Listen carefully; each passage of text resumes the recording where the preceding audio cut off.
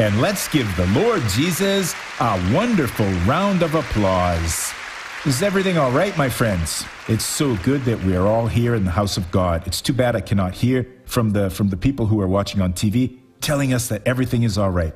But we're going to have a great meeting. I'm absolutely sure that the Lord's going to enlighten your heart. During our last meeting, I spoke about a verse, but the subject's so long that I have to go back to give you a few examples that when God opens the womb, He causes delivery. So in a little while, I'm going to talk about this. It'll be good. Now I'd like to see the testimony of a person who was healed in the name of Jesus. What's your name? My name is Pedro. What happened? I have a heel spur. It has been bothering me for 4 or 5 months already. How did you used to walk with this heel spur? I went to the doctor, but it didn't help. How were you walking before, I was walking Pedro? like this, sort of sideways, because it was hurting a lot. How about I couldn't now? put my weight on it. Now I'm playing soccer already. Go ahead and run now, Pedro, run. Wow, he's really going at it, folks. Pedro's become an athlete, folks. Glory to God. Amen. Let's give Jesus a big hand now, folks. Look, the same thing that happened to Pedro in this here church can happen to you too. The Lord is always here. He does not change. He's still the same. And when we do understand His word, He starts to move and He acts. And when the Lord acts, who is it that's going to try and reverse it? It's a done deal. And if anyone does try, they will surely fail because He's the Lord Almighty God. God doesn't have any difficulty whatsoever. The Lord is everywhere. He has all the power. We are just a little tiny sample of everything He's done. He's created the heavens and the earth, all of this vastness, and He's made you and me, except that we're created in His image and in His likeness.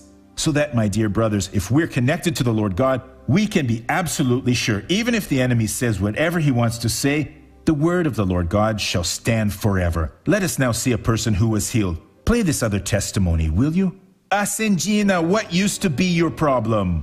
I had a problem with my knees. You even have you have them wrapped up in something, in an elastic band or something. That's right. Why were you wearing that? Because it hurt. It hurt. And how did you used to walk with this problem in your knees? I used to limp. Show us how it was. I want to see. Show us, Asengina. I used to walk like this. Walk Look. properly now, Asengina. Now look.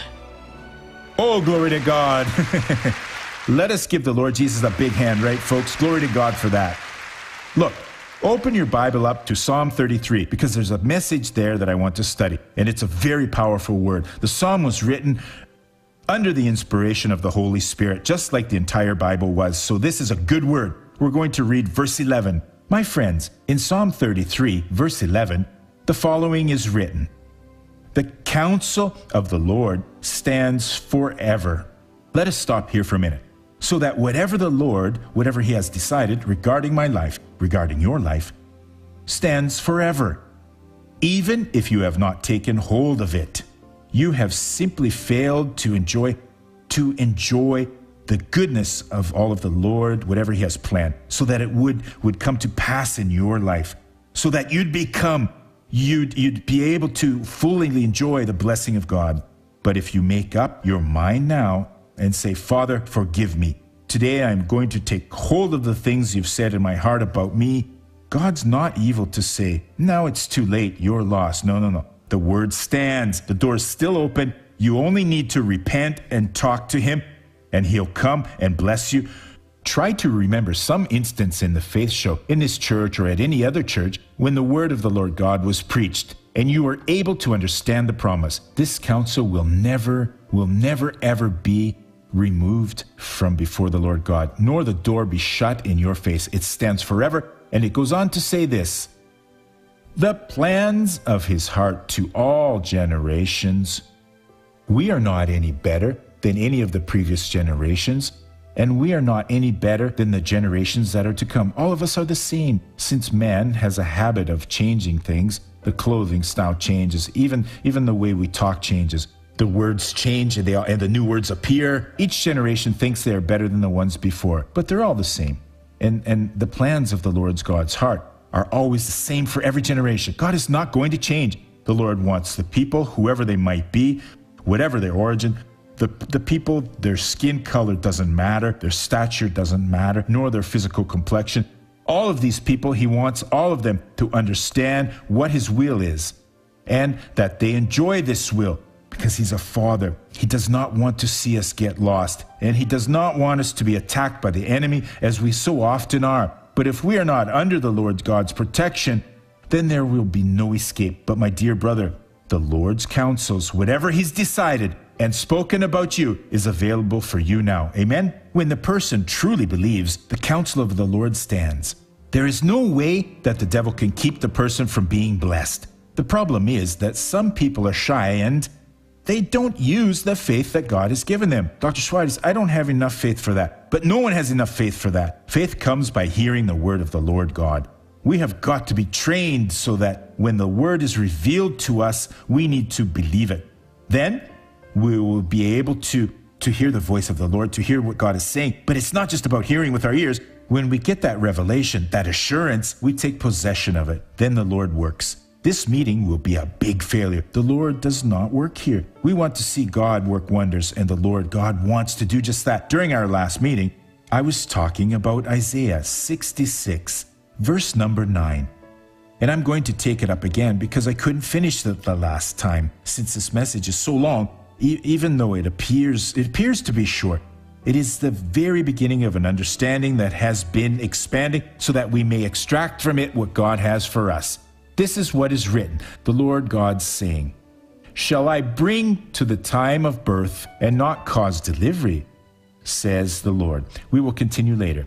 So when there's a lady who is barren, who cannot bear children, when she's blessed and God opens up her womb, of course she is not pregnant yet. God has opened it by faith when she felt it from the Lord God. That is when the work is done. You feel it from God, you take hold of it, the work's already done. Now, you have to wait for the natural process. Conception has to take place, and the things that have to happen for the child to be developed. When the Lord gives a revelation, it doesn't matter. Whatever he has said regarding you, believe it, because the Lord wouldn't open the womb and not cause delivery. He opens it and he begets. He completes the work.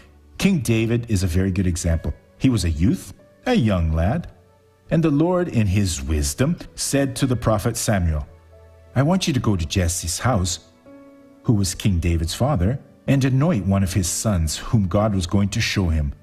Samuel obeyed God's instruction the very same day, but he wasn't perfectly attuned to the Lord. Even the great men of God at times aren't fully attuned. And Samuel arrived at Jesse's house, and Jesse was caught by surprise. "What's happened, Jesse?" "I came here to bring a blessing.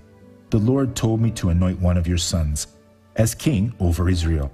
Jesse rejoiced with the news. And Samuel asked, "Where are your sons?" So Jesse made them all come in, from the oldest, the first male born to Jesse, who was his firstborn and heir to the blessing, and so on until almost the youngest. When the first son came in, Samuel was not really in the presence of the Lord. He saw the young man, a handsome, tall man. He had all of those attributes that men usually think a great person should have, but it doesn't matter if the person is tall or short, it's the heart that counts. And Samuel looked at him and said, "Surely the Lord's anointed here before him, the one he's chosen." So the Lord God rebuked the prophet Samuel. "Samuel, I do not see the same way man sees. You are using your natural eyes." So Samuel felt kind of embarrassed. "It's not this one. Do you have another?" "Yes." Then came the second, and then the third, the fourth, the fifth, the sixth, the seventh. And that was it. But Samuel didn't feel God's prompting. "Hey, Jesse, don't you have any more sons?" "Well, I do have the youngest. He's over in the fields keeping the sheep. Send him, bring him here." There was no way David could be king, folks, that he could be the recipient of that blessing because he was the eighth and they followed the law. If the first one died, he was replaced by the second, the third, the fourth, until the seventh sons had to die. And there was practically no way at all that David would ever be king. Then they brought in David. When he came, God told Samuel, "It's this one." So he anointed David. But the matter would have to remain secret because Saul was the king and he could have killed David. So the Lord opened up the womb, the Lord gave the blessing, but it took several years for David to take over the kingdom.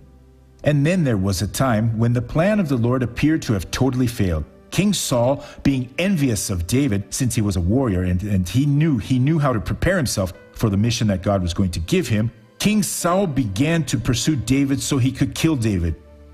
David, along with a group of 400 men who were with him, Saul went out with 3,000 of the best soldiers he had. The commander of his army was there too, Abner, and all those soldiers were there with King Saul, searching for David. There wasn't one square inch of the land of Israel where they didn't look for him.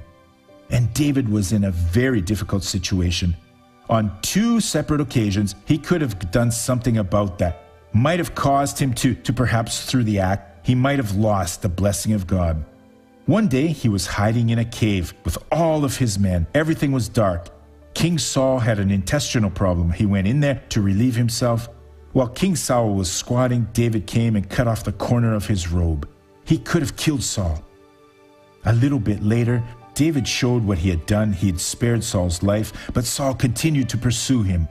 One day, while King Saul was chasing David, when he was just about to find him, he felt extremely drowsy. It was nighttime. He lay down to sleep with his spear and his water jug by his side, and all his soldiers were standing watch. But all the soldiers fell asleep. And David, who was not fearful, he was audacious. He walked in among all of the soldiers, as quiet as a church mouse, and he took Saul's spear. It would have been so easy to kill him there. He took the water jug, then went over to the other side and called out, "Saul!" The soldiers woke up in desperation. "I only didn't kill you because I didn't want to." David could not rush all of the election of God. Like I said, there are a lot of lessons here. The Lord God had opened the womb, and David was going to be king for sure. The Lord God would not give you a promise and then not fulfill it, not bring it to pass and not do what he said. If he said it, you need to be secure. Take hold of that. I know my turn is going to come. And even having to go through these trials, he had to go to a foreign country. And when he got there, David started to in order to avoid any problems, because the people there were envious of him, he pretended he was crazy. He let his saliva run down his beard. He started talking crazy and bashing his head. And then the king said, "Who is this crazy guy? What's this madman doing here? Send this madman away." He did all this so he could save himself, a man who had an anointing. And one day the anointing came when all of Israel came together, the captains from all Israel. They came to Hebron to pledge their allegiance to King David. Saul had already died, but Saul's family wanted to take over the kingdom. David was only reigning in Hebron so far, and they all came to Hebron, bowed down, and said, "We are your soldiers now," and they anointed David king. The very moment they did that, all the Philistines rose up together and came against David. They were mischievous. David had just been anointed king, and there came that great multitude. And what did David do? He rose up to go against them. "Lord God, should I go now?" "Yes." "Will you give them into my hands?" "Yes." David decided to go, and the battle was atrocious. He came out of it without a scratch. The Philistines, many of them were destroyed. Others ran away, and they left their own gods over there. Idols made of gold, so David could covet them and take them and be cursed by them.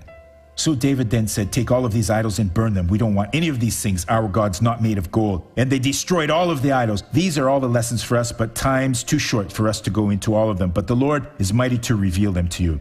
Sometime later, the Philistines gathered and came against them again. David had already received God's permission, but he asked the Lord again, "Shall I go?" God said, "It's going to be different. You are going to do this. You're going to circle around behind them, and you're going to be very quiet. As soon as you hear the sound of a marching army, up above the tops of all of the mulberry trees," this was the Lord's army that was there, "and you can now attack now if you want."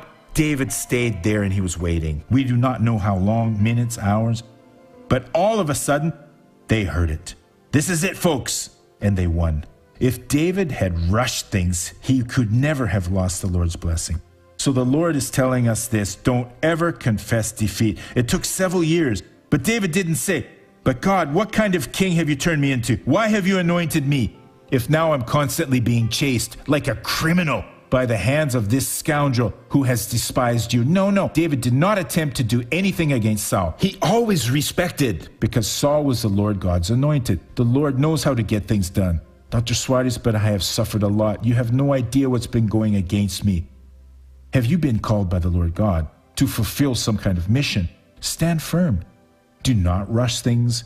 Do not act like those who belong to the world and wait Because the Lord is going to work righteousness in your life. But time is passing by, Dr. Suarez. So what if it's time's passing by? The Lord knows everything. His precision watch is never even a fraction of a second slow or a fraction of a second fast. At exactly the right moment, David was there. He had been anointed. The seed was there. He had been anointed king by Samuel.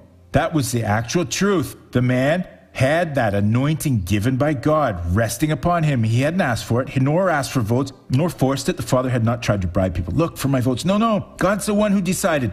And God would surely give him what he had promised.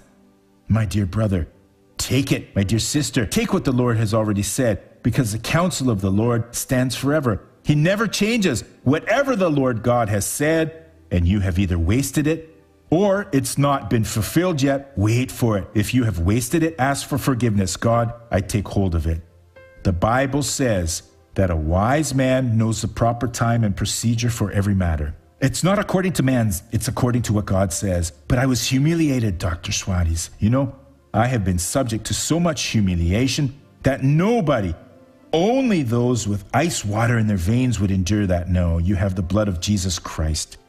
Your glory will be great. Just stand firm. Don't let yourself be overcome by evil. At the proper time, the people came and he started reigning. David reigned in Hebron for 7 years after Saul had died. That area had already been delivered, but the whole nation had not. And what did he do? He waited. All of a sudden, they all came, the commanders with all of the soldiers, and they told David, "Where are your servants? You shall reign over us." Then it was fulfilled. David started reigning without having to lift his hand or shed any blood at all from the Israelites, because God was with him and he gave David the victory. Take hold of God's blessing.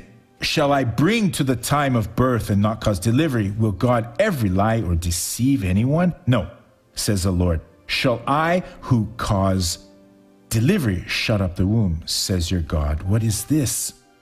If he's given you a blessing, will he stop at it now and shut up the womb? No, my brother. If you have a gift, the miracle God has performed is a cycle. It's the beginning of a cycle that shall never have an end. You only ever need to remain faithful to God. The Lord God is never, ever going to change the thoughts that he has regarding you. But Dr. Suarez, it seems, but it's not. This is a verisimilitude. It's not true. It seems to be, but it's not. Stand firm, and you will certainly be victorious. I want to say a prayer for those who are sick in our midst with any health problem, but the first and foremost, for those who have problems in their hands, all the way from the wrist to the fingertips. Dr. Suarez, it's difficult to close it. When I close it, one of my fingers doesn't open anymore. Then I need to push it so very hard. It's really been tough. Or any other problem, it may be in the arms or legs, but I want to focus because recently God's been really using me to heal hands, and I already know this kind of anointing. When it starts, I know that he will do some mighty things. If you need my prayer of faith right now for any problem, stand to your feet, please, in the name of Jesus. Those who have faith are already standing, right? Those who linger 2 minutes don't have any faith. Then it's better not to stand because you're not going to receive.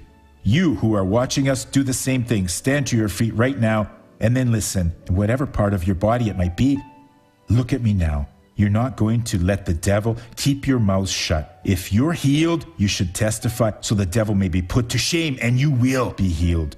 God wouldn't open the womb and not cause to deliver. Close your eyes. Father, thank you for this very special moment, in of which now, the womb being open, you will certainly cause to deliver.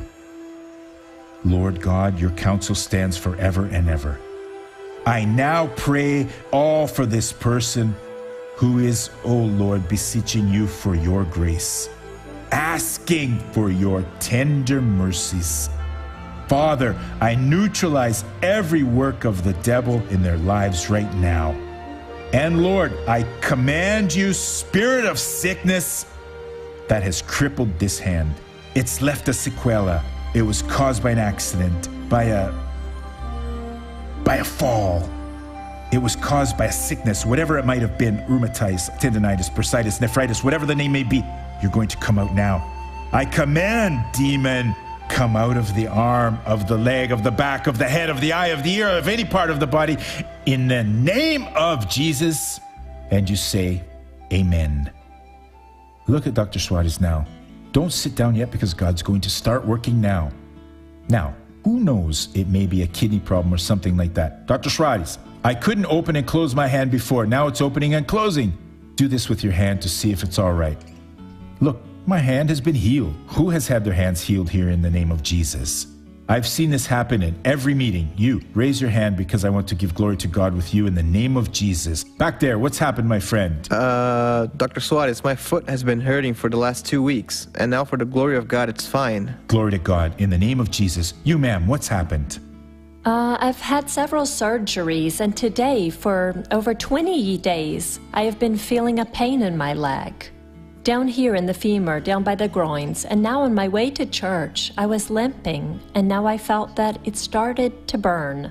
And now I'm not feeling that pain anymore. And are you going to go home limping or not? I'm going to go home in perfect shape by the power of the blood of Jesus. Amen. Glory to God. That's how we should talk. Who else has received some kind of blessing? Now my neck feels loose. The back pain has disappeared. I was in terrible pain, Dr. Suarez. It was really hurting. And now it's all gone. Raise your hand in the name of Jesus. You, sister. When I was coming to church, my back was hurting a lot, and I said, in Jesus' name, I'm going and I will receive my healing for the glory of God. What's happened to you, my friend? I was feeling a lot of pain in my arms, and now, at this moment, it's gone, in the name of the Lord Jesus. Amen. And you, my friend? Dr. Suarez, I failed to come here for 2 weeks, and I was feeling very severe pain. And I was feeling hopeful today. And thank God my back's not hurting anymore. Oh, glory to God. That's great. And you, my friend? I was feeling a lot of anguish. I was feeling very sad. And now with the prayer, I feel much better. Oh, much glory better. to God. Amen. Who else in the name of Jesus, folks? Dr. Suarez, the pain's gone here. How about you, sister? Dr. Suarez, I was in pain when I got here. A lot of pain. I went to the nurse's office. Sister Vanya and Sister Rosangela prayed for me. I felt like there was a big wire getting into my bone. I even have a plaster here. It felt like it was kind of going into my bone. And through the prayer, I was delivered because it felt like someone pulled something that was like a root. How like wonderful. Pulled out some Stand sort of firm. root. The Lord is working. How about you, sister? I've had a truly awful pain around here in my hip bones. Whenever I walked, I'd get really tired, really tired. And now after the prayer, look, I'm fine. You're free now. Amen. Glory to God. What's your name? Antonia. What has God done, Antonia? I had a headache when I got here. Is everything gone now? Everything is gone. Thanks be to God. If you've been healed, we're out of time for testimonies now. If you were not, you were not. Speak only the truth. If you've been healed, raise your hand and say, Jesus, thank you. You may be seated now, and let's watch the real life drama, shall we?